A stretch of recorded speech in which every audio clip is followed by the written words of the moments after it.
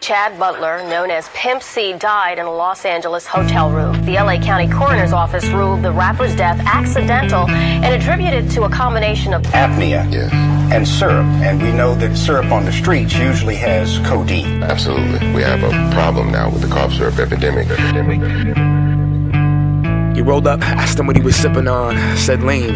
You wanna hit it, dog? That's the same stuff Weezy sipping, huh? And tons of other rappers that be spitting hard. Yep, he had 5 up bone. Then when I passed him that styrofoam, the Easter pink heard it rhyme before I finally got to see what all the hype was on. And then he took a sip, sitting in the Lincoln, thinking he was pippin' as he listened to the system. Little did he know that it was just as addictive as bass. Not the kind of hit from the kick drum. Hot box, let the bass bump.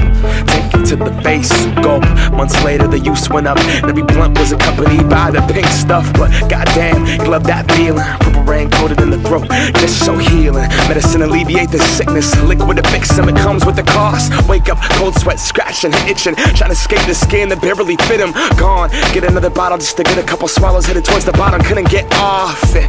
Didn't even think he had a problem, though he couldn't sleep without getting nauseous. Room spinning, thinking he might have sipped just a little bit too much of that cough syrup. His eyelids closed shut, sat back in the chair clutching that cup.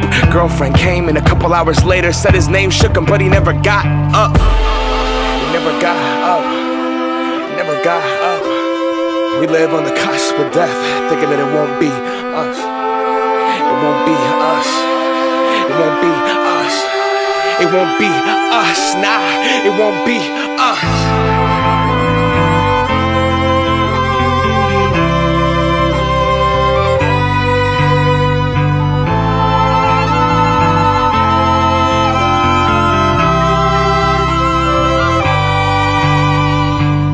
He just wanted to act like them. He just wanted to rap like him.